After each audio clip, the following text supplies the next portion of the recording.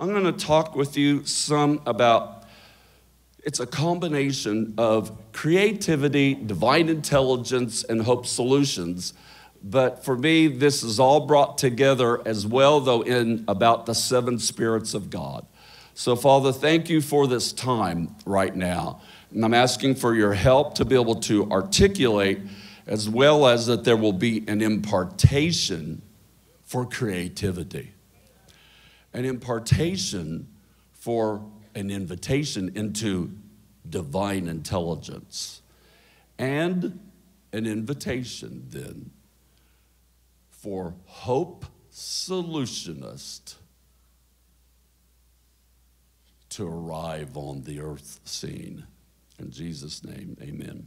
Well, let's look at a theme verse, which many of you know.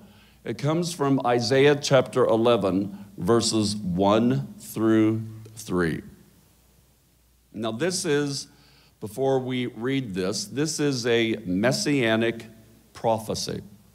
So in other words, Isaiah the prophet is looking into the future, and he starts prophesying about the Lamb of God.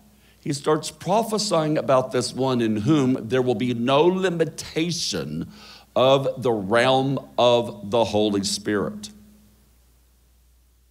And he mentions 7 dimensions or 7 expressions, or it is used the word actual spirit, 7 spirits of God that will rest upon the Messiah.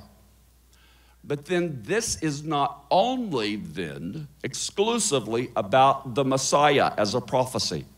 It is also then because it is referenced in the book of Revelation 3 or 4 different times.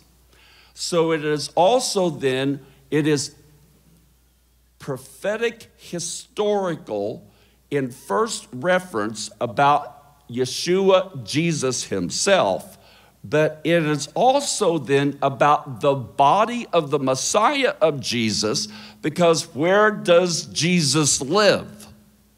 In the new creation, Jesus lives in us. So if this prophecy in its precedent is about Jesus, then if Jesus lives in us, then that means it is also about us. That's pretty simple, but it's very important to grasp. So when we look at this in its origin, realize that when we're looking at this prophecy about the Messiah, we are also looking about the Messiah in us. That's really important. So let's look at this, and they might be able to put this verse up on the screen. Then a shoot will spring from the stem of Jesse, and a branch from the roots will bear fruit. Isaiah chapter 11, verse 1. And the Spirit of the Lord. Now notice it says, and the Spirit. And watch this. It says, and the Spirit of the Lord. For a long time, I've actually pondered and prayed into this for a few decades, okay? I'm going to be 69 in, I don't know, what is it? Oh my goodness. I think it's about 2 weeks from now, okay? Okay, so listen to this. It says the Spirit of the Lord will rest on him. That's number 1. The Spirit of wisdom and understanding. The Spirit of counsel and might.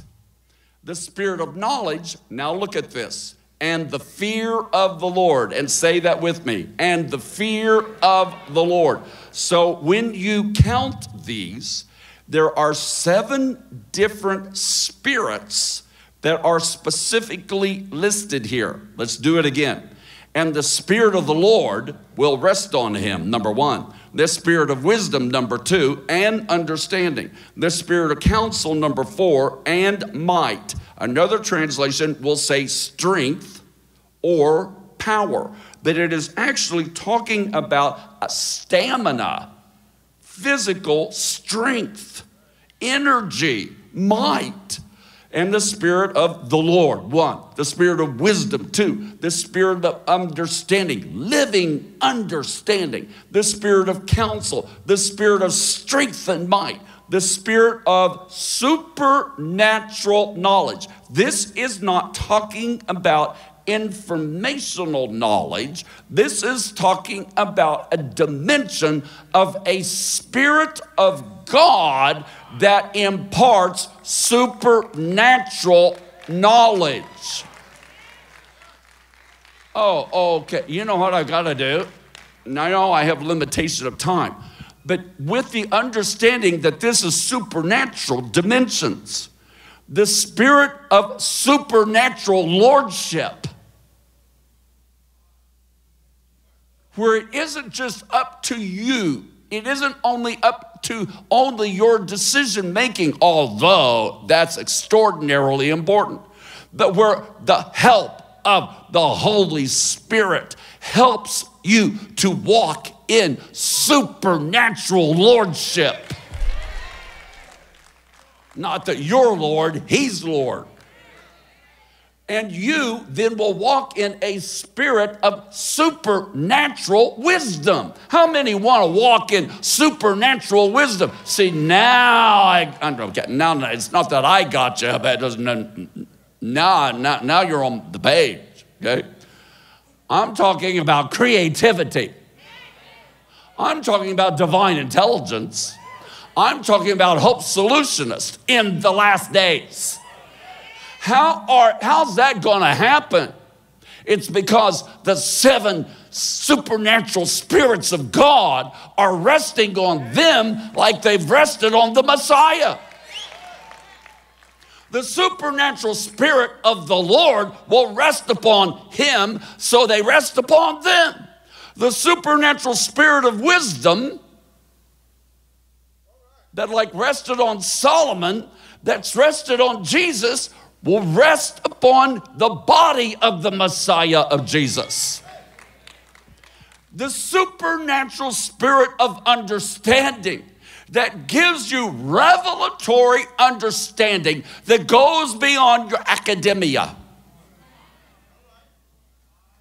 And you know things, that goes into knowledge, that you understand the times and the seasons, and you're able to discern them, and you understand realms. And we do study to show ourselves approved to be a workman unto God. But the supernatural spirit of wisdom, a supernatural spirit of understanding. I seek the Lord to understand the WWW. God has had a WWW before there ever was a World Wide Web. And it is the Word, the will, and the ways of God. I've been crying out to God for the supernatural understanding of the WWW. And it's not the worldwide wrestlers. Or maybe it is. Because we wrestle not against flesh and blood, but against powers and principalities and spirits of wickedness in heavenly places. Maybe God's had that one covered too. Okay, moving on. Okay, now, the supernatural spirit of the Lord will rest upon him. A supernatural spirit of wisdom and understanding. Number 3, a supernatural spirit of counsel and might. Number 5, that is strength. That is like what came upon Elijah when that guy had worked his tail off.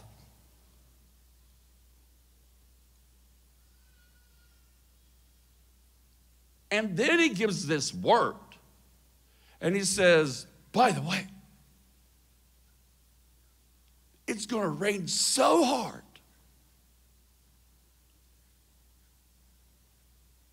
and it starts a downpour. And the supernatural spirit of strength comes upon him and he outruns the chariots and he gets to the destination even before the chariot riders do. That is supernatural. That was the supernatural spirit of might and strength that came upon Elijah. Then there is the supernatural spirit of knowledge. And you know things. And you come into a dimension. And you do study. And you do cultivate good skill sets. Daniel, we aren't going to turn there, but Daniel chapter 1. I've been captivated by the life of Daniel, a young man of excellent character. Even in his way that he ate, his health. In his case, he did not go to Hebrew University, which I think is interesting. He couldn't because he was a refugee.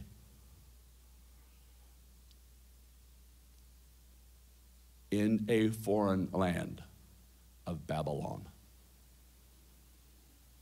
So he went to what was called the school of the Chaldeans. Risky stuff. I said, don't go there. He did. It says that he was learned, when you study Daniel chapter 1, in every form of literature. Folks, sometimes we are too afraid to get learned, to get taught. My oldest daughter, in growing up, from knowing a certain dimension of knowledge from the Lord, the Holy Spirit told me that she was going to need all of these initials behind her name for her to be able to fulfill God's calling upon her life. And he literally would give me understanding that she would go to the best of the school of the Chaldeans of our time. So she ended up, and I got to do this a very quick, short version. So she ended up, with a bachelor's degree from Belmont University in Nashville, and in fine arts and things of that nature. And maybe a minor in photography or something of that realm. And then she applied for her master's at the Art Institute in Chicago, which is one of possibly the top 3 art institutes in the world. Now, but she applied for art therapy. Now, art therapy is still a rather new field of study. And that is one of the leading institutes. Now, it's growing, okay? It's a growing field. But that is one of the leading institutions in the world. And so if you get a degree from there, it carries a certain realm of clout. But that is going to a school like the Chaldeans. I didn't choose it, she did. It's a long story. But they didn't, I'm not talking about applications, but there was something like auditions of around 180 auditions where they did group therapy, group things, dynamics. Now, these were students that were the best from all over the world. They only chose 18. I'm talking about the best from all over the world. At least it might have been 220, let's say it was 180, not applications, but from the applications that they chose, that they flew in for auditions. And so she was one of 18 that was chosen from all over the world for the program. And she graduated, with honors. And so today, she is an art therapy professor, and a managing director of the Nashville Photography Group and multiple other things, and a wife and a mother of 3. And she helps me as my media director in my ministry and things of that nature. And so she's a multitasker. But the Lord told me when she was yay high that she would need all of these initials behind her name to be able to do what it would be in her lifetime. And I don't still think that I think she's only beginning to do what it is that she's going to do. But sometimes we do need doormats, a welcome mat, to be able to get through certain doors. And then there is the X factor. Then there is the other dimension that goes beyond. And it is the supernatural dimension. Then it is the supernatural spirit of knowledge. Then it is the supernatural spirit of wisdom. And then it is the supernatural, right? And so I'm not saying one is a replacement for the other, because in Daniel's case, he went to the school of the Chaldeans. It says that he was learned, listen to this, in every form of literature. So it's like, oh my goodness, I wonder what all that guy studied and he read. Then listen to this. Depending upon the translation, it says he was learned in every form of literature. It's in the first chapter of Daniel. And then it says this, and God gave him. Say, and God gave him. Oh, this now is the other realm. And God gave him. This is not now his information. This now is not just what he studied. This is, and God gave him. Now he did all he could. And then God gave him. One translation says it's extraordinary. And God gave him divine intelligence. Oh, I want that. When I was a child, little boy growing up, somehow or another, the Holy Spirit deposited in me 3 prayers in growing up. 1, God, give me wisdom beyond my years, like Solomon. Now, how did I get that? I don't really know. Except I think it was a little bit of maybe an imprint from like a Sunday school teacher or something. You know? I've never been able to figure out how I got this, except that God put it in me. But I prayed this as a child. I prayed it in my teens. I prayed it in my 20s. I prayed it in my 30s. I prayed it in my 40s, my 50s, my 60s. And I was like, next year I turn 70, and I'm going to be praying it in my 70s. And it was, God, give me wisdom beyond my years. My next prayer, what was it? What is it? Okay. Lord, give me wisdom beyond my years. Lord, give me purity to keep me from the evil way. That's a good one. Teach your kids. Pray that one, grandparents, over your grandkids. And then I would pray, Lord, raise up your Joseph counselors to those in authority. Those were my 3 prayers. Lord, give me wisdom beyond my years. Lord, give me a heart of purity to keep me from the evil way. And Lord, raise up your Joseph counselors like Joseph and Daniel to those in authority. So this is part of the reason. This right now, I could talk with you probably about 10 hours at least on this subject. Because this is a part of my life. I've been praying into this. I've been chewing on this. I've been eating on this for a while. Not only did I pray those 3 prayers as a child, I prayed these in my teenage years. Those prayers kept me. Lord, give me a heart of purity to keep me from the evil way. Do you know that you need to pray those when you're 30, not just when you're 16?